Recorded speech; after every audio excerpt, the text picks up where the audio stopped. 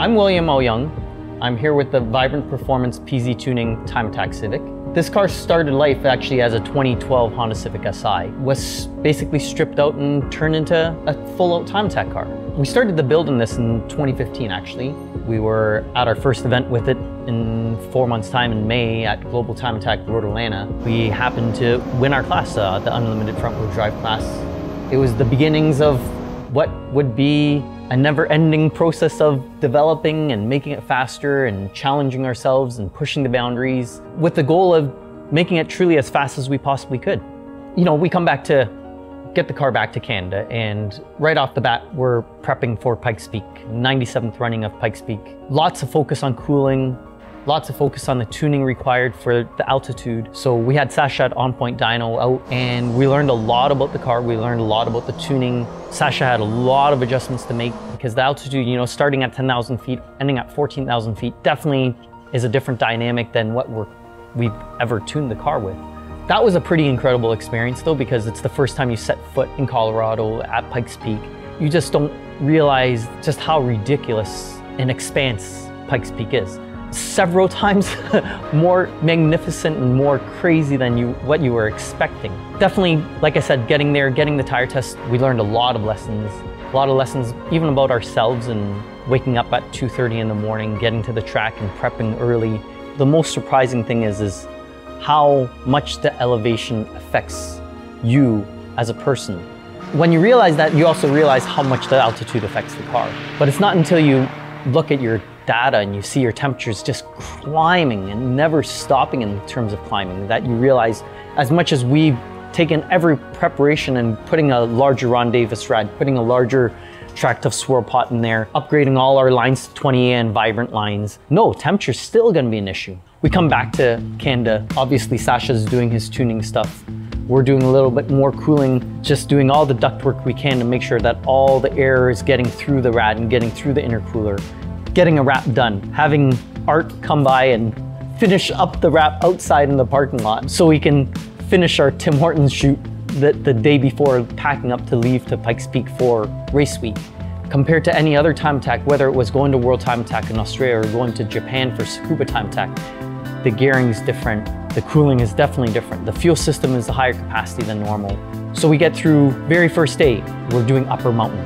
It's the first time we're racing to the summit of Pikes Peak, and sure enough, right off the bat, our cooling system's boiling and going through into our overflow. We weren't quite sure what it was at this point in time and moment. Instead of risking breaking something, we're like, you know what? We're gonna cut it off at 2 runs, done what we need. We have data to come back, and we definitely learned a lot about the upper section where there's different bumps and there's areas where you really have to avoid and be smart about. So we come back down and I send Sasha our data and he's reviewing it. He's doing his adjustments to the ECU. So we get to qualifying day, second day of practice for us.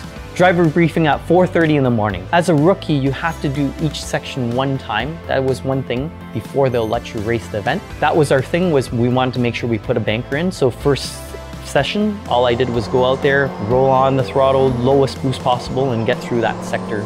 I'm driving probably 9 out of 10. Felt really good in that sector. Car's doing great, brakes are feeling awesome, tires are working amazing. And we get to about the halfway point of qualifying, bam, I lose my power steering. I've never driven this car without power steering, ever in my life. Total shock of the moment of, wow, like the effort went from effortless to trying to use all my muscles in my arms just to turn this thing through a hairpin. I remember that, Cole Duran was saying, you got to put down a really good time for qualifying because you don't quite know how the weather's going to become race day, and you want to qualify as well as you can to be up at a qualifying spot. So I'm like, you know what? I'm just going to drive the rest of this as hard and as fast as I can.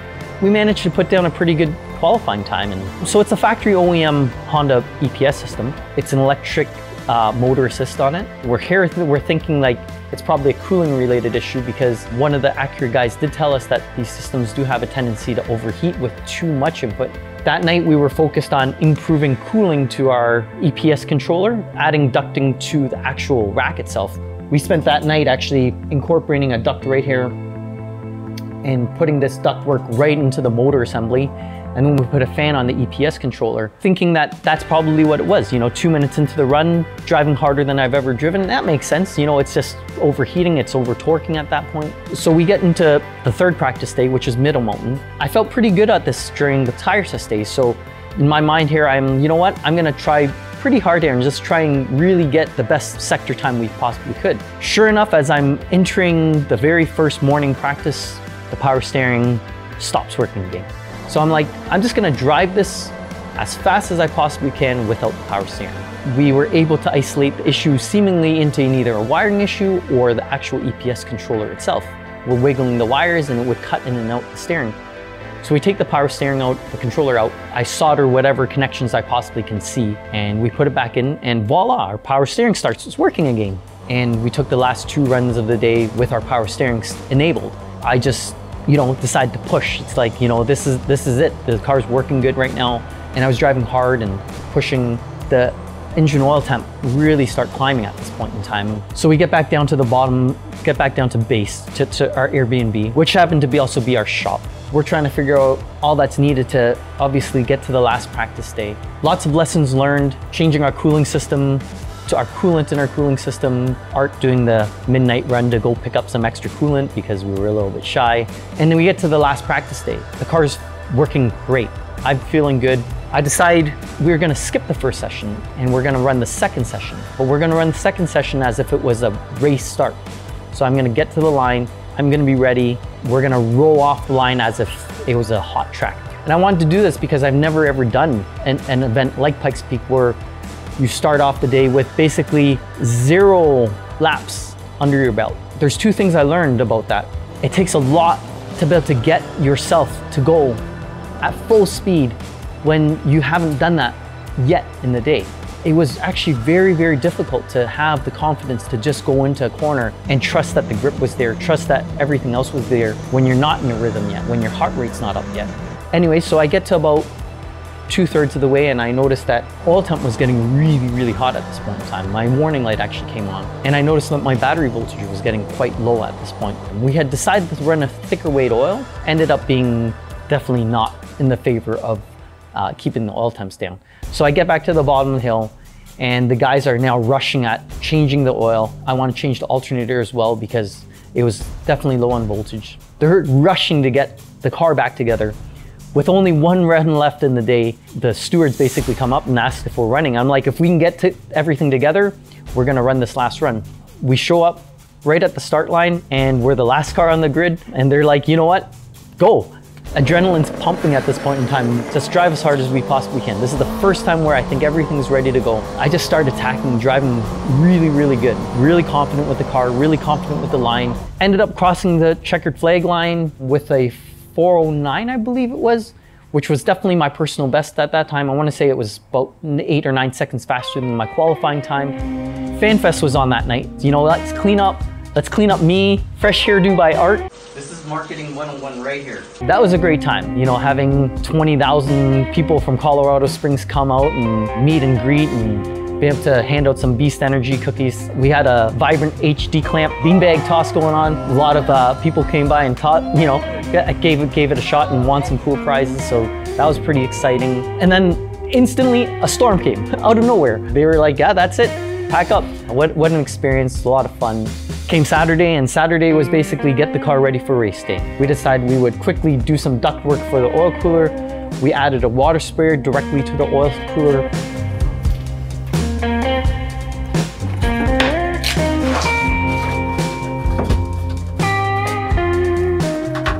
Load up, get over to Pikes Peak pits, and load in the car. You know, this buildup of all week where it's been waking up at 2:30 in the morning, getting to the track, running from 5:30 a.m. to 8:30 a.m., packing up in a hurry, get off the hill by 9 a.m., pretty much every day working on the car till 10 or 11 p.m. And then you get to Saturday and it's like, hold on, we're not unloading till 2 p.m. After a good night's rest, we get to early morning. I think we arrived to the track at around 4:30 a.m. And here we are projecting that, hey, look, we think we can do about an 11 a.m. projected time, which is just about perfect for the weather. But sure enough, you know, 9:30 rolls around and the bikes haven't even finished their runs yet. We get to the start line at this point in time, or it's around 1 p.m. The course marshal was like, they spotted rain in a few spots. We have slicks on. Are the slicks okay? He's like, yeah, you'll be okay. Green flag raised, launch control on, and I launch amazingly off the line. Go through the first lower portion of the mountain and the car felt great. I was driving really well. I was just managing temperatures, short shifting whenever I could, just so that way we didn't build excessive oil temperatures. The car was really, really working well. And we get to Glen Cove, so into the beginning of the middle sector. Sure enough, I see a little bit of water on my windshield. Nothing too bad. So we get to the first of the fast right-handers going into the upper switchbacks, or the W's as they call them. It's a really, really high-speed right-hander. In practice, I went through at 180 kilometers an hour while lifting. But at this point in time, in the moment, I saw quite a lot of water on my window. Enough that I was like very hesitant to push it on slicks. Not quite sure what the grip levels were, not quite sure how the track responds to water. You know, being a public road, you don't know what to expect. I take it a little bit easier there. We get to the hairpin at brake hard. Sure enough, there was actually still a reasonable amount of grip. I finish off that section and get to Devil's Playground. Again, the car's just working amazingly, and I had my temperatures well in check at this point. You know, it went from 135 degrees and it actually started dropping down to 132. And I knew like I could push a little harder and I could push get a little more out of that engine. You know, with the higher speed sections of the upper mountain, you also get more cooling just from the higher speeds available. So we get to basically bottomless pit. This was probably the toughest part that I had during practice time. I knew exactly where my good braking points would be and how to get through these sections, and I took those next few lefts just amazingly well. And here we are getting into basically the home stretch, which is going through Boulder Park, and then you have this long, long straightaway that gets into Cog Cut. And as I'm going into Boulder Park, I'm shifting into second gear, and I lost all drive.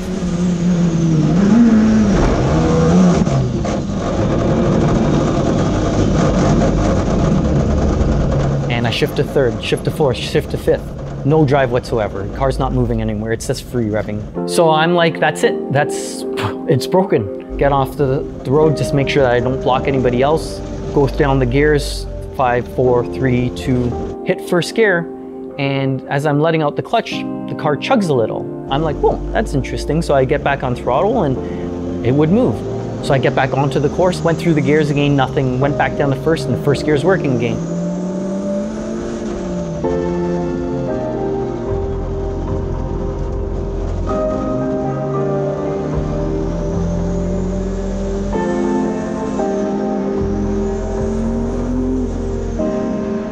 I remember what our very first goal was, and that was to make it to the summit of Pikes Peak. You know what? I'm not gonna give up. I'm gonna just drive the rest of it in first gear, and that's what I did. I finished the last 1.5 miles in first gear. Crossed the finish line, got the checkered flag.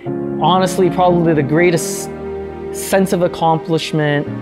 Just unbelievable. The pressure internally just let off at that point in time, and it was just such a relief to see that, make it over, and actually park the car at the summit of Pikes Peak. I sat in the car for a good minute, just reflecting on what just happened, not realizing just how crazy and how unreal this event is. Part disappointment that, you know, we were doing so well up until that point, had the front wheel drive record in our sights. You know, you realize after the event how few people finish at the summit of Pikes Peak this year. You're climbing 4,000 feet vertically, running 12.42 miles of the course. It is absolutely the heaviest abuse you could ever put on a race car. I get out of the car and that was it, you know. Yes, made it, got to the top. I don't think many people could understand just how amazing that felt at that point in time. We ended up finishing the course in just over 11 minutes. Afterwards, you know, you're looking at your sector times, and basically through the first 3 sectors, we were almost 40 seconds ahead of the front wheel drive record. We get back and we ended up earning ourselves a 3rd place in the unlimited class. Brought home this nice piece of hardware. Definitely something that'll go in the trophy case. But now's the challenge of going back and actually taking the record. Definitely won't be our last time at Pikes Peak. We'll definitely be back there, take the lessons we learned and go after it again.